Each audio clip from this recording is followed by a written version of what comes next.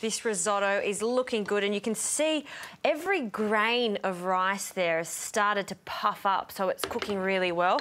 Now, when there's about 10 minutes to go with the risotto, that's the perfect time to start thinking about cooking our duck. So I've got 2 duck breasts here. This risotto will feed 4 people, and you only need half a duck breast per person because it is really rich with the red wine risotto.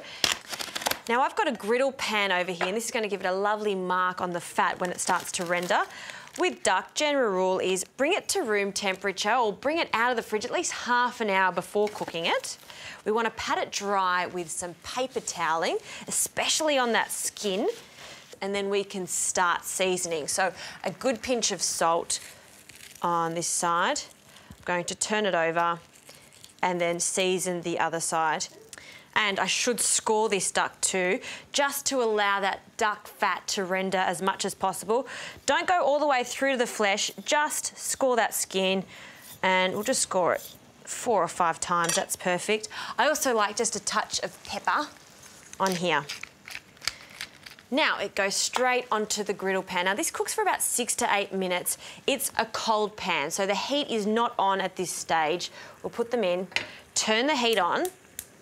So 6 to 8 minutes, I'll turn it over. It'll take another 3 to 4 minutes. And the most important thing, rest your meat. So rest the duck for 4 minutes before you start slicing. And then that risotto is going to be ready, so it'll all come together.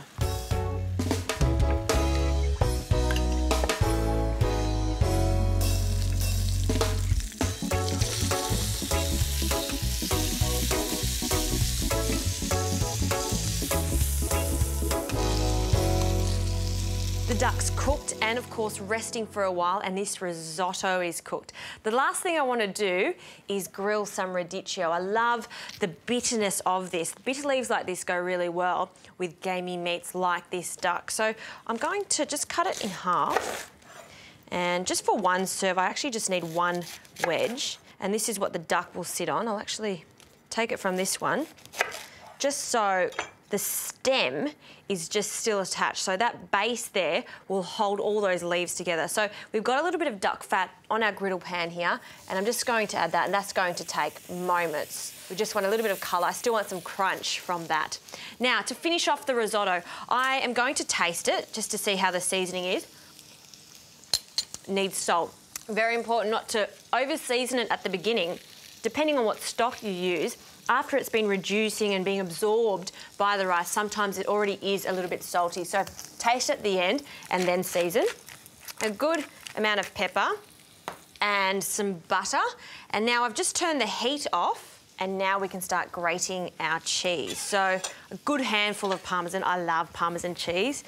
So we'll just grate that. That should do. We can always add a little bit more to the top.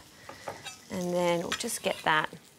I've seen a lot of different Italian chefs make this, and they always say, just let it rest there just for 1 to 2 minutes, just to relax, which gives me just enough time to cut the duck, slice the duck, and turn over this radicchio, and I can smell it. Oh, it's good. See how that is just, you've got those griddle marks there. The smokiness of that is going to be sensational. I love this dish. Oh, look at that one. Absolutely perfect. Now for the duck, resting, it's going to ensure that it stays super juicy. Thin, delicate pieces is what we're looking for. And half a fillet of duck per person. Just line that up. We'll get a beautiful light blue plate. I think that'll look great against that red of the risotto. We're going to add the risotto to the plate. Spread it out a little bit. Radicchio time. Just get that spoon.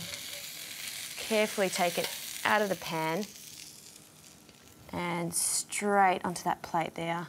That in itself is just fantastic. And then our duck straight on top there. That is a sensational dish. Autumn, winter, speaks for itself. That'll keep you full for a long time. And again, a beautiful glass of wine with that. Fantastic way to serve duck.